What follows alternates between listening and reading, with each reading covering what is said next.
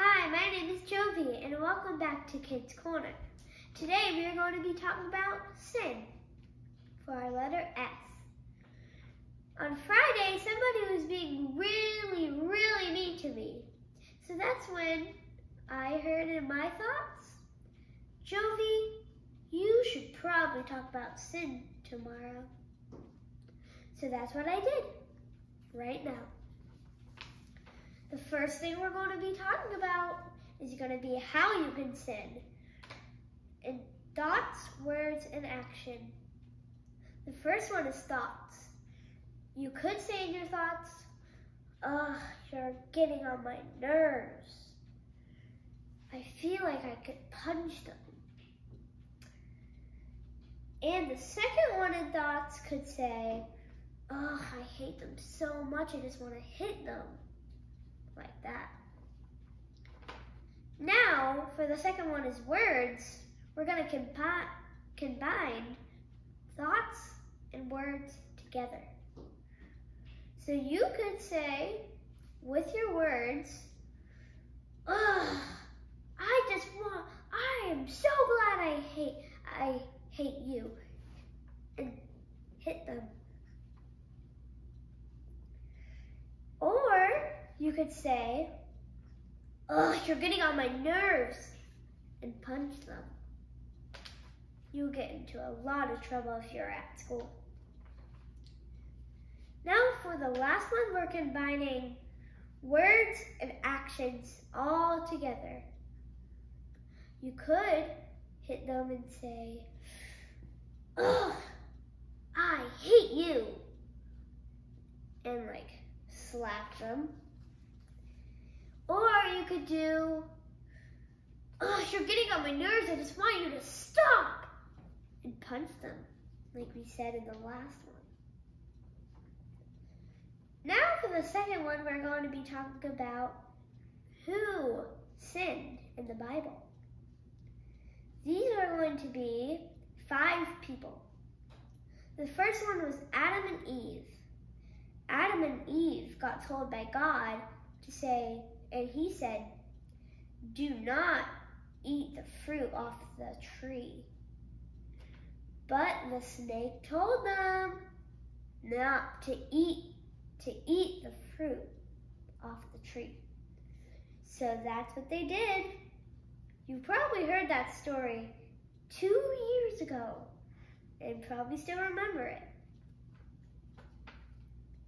Moses, for our second one, got told to talk to the rock, but all he did was he stabbed the rock with a staff. That's disobeying God. The third one was David. Oh, he was a bad person. He said he found love with somebody's wife. And you maybe know what he did or told somebody to do. He told them, or maybe his slave, but we don't know, to kill the wife's husband so David could marry the wife. That was also disrespecting God.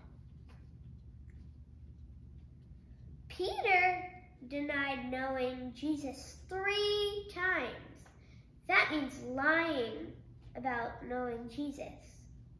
Even though he did know Jesus, people kept telling him, but he said no. So he said, "Nope, I don't know Jesus.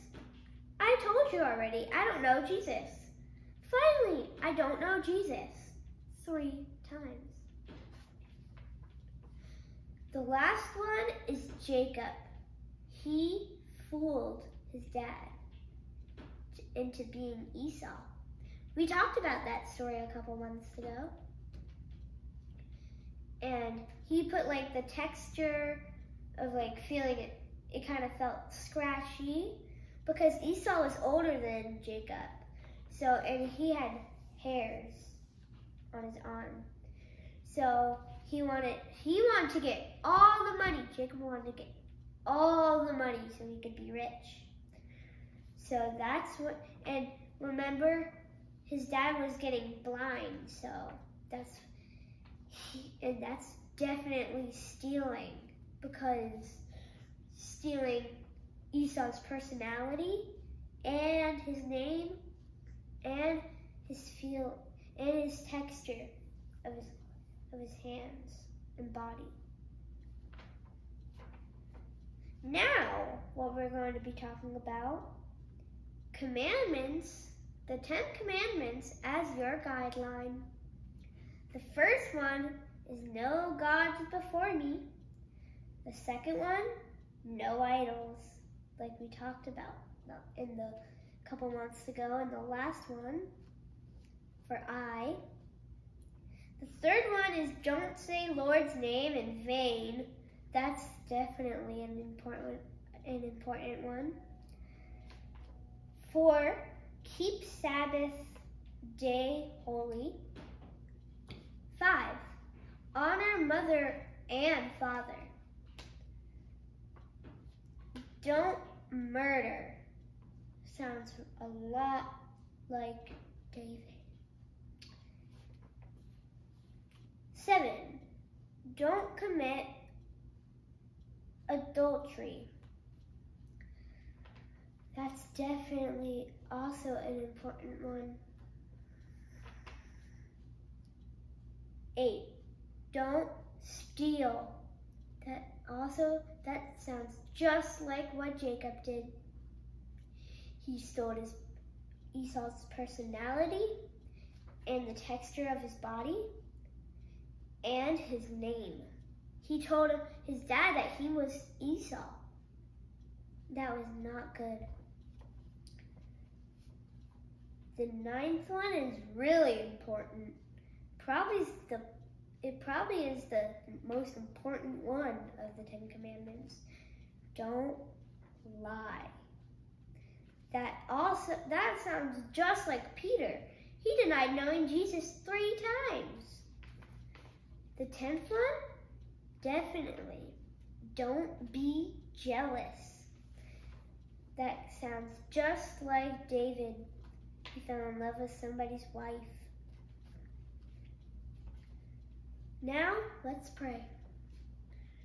Dear God, please help us just remember the 10 commandments of our lives and help us be our guideline.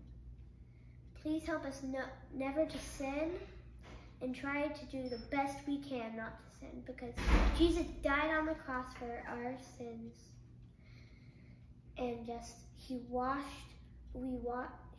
away our sins. Amen. Next story is goodbye.